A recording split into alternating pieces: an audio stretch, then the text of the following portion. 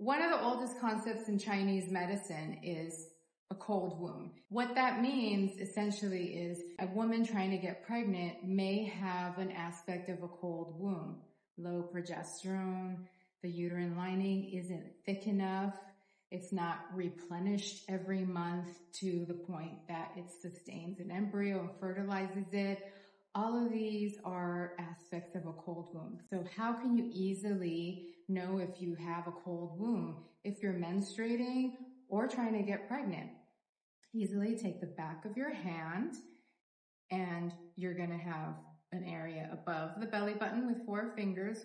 You test, you can kind of gauge the temperature. It's a little warm up here.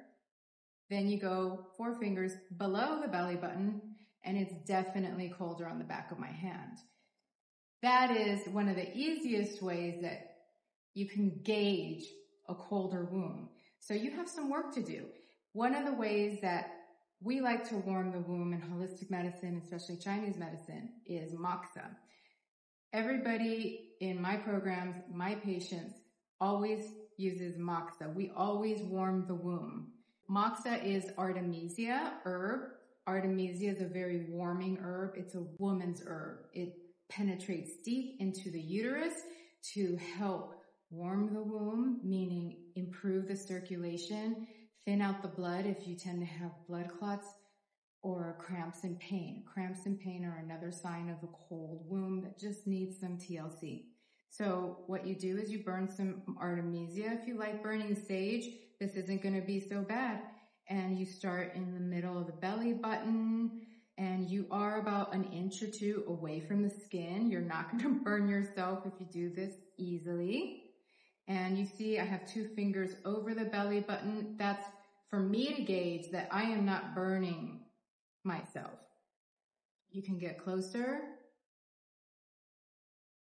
And I guide it through the sides here where your ovaries are.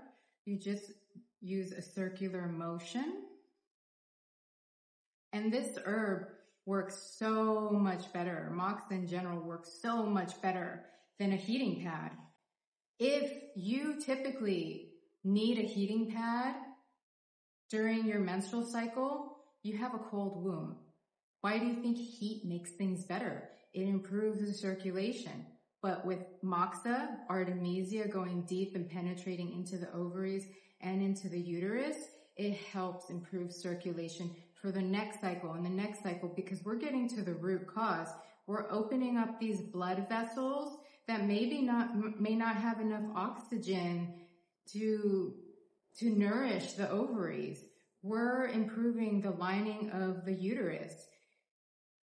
We are creating a warm womb environment to get you fertile, to get you regular cycles, non-painful, crampy, debilitating cycles, and more important, we're getting you fertile, all by warming the womb.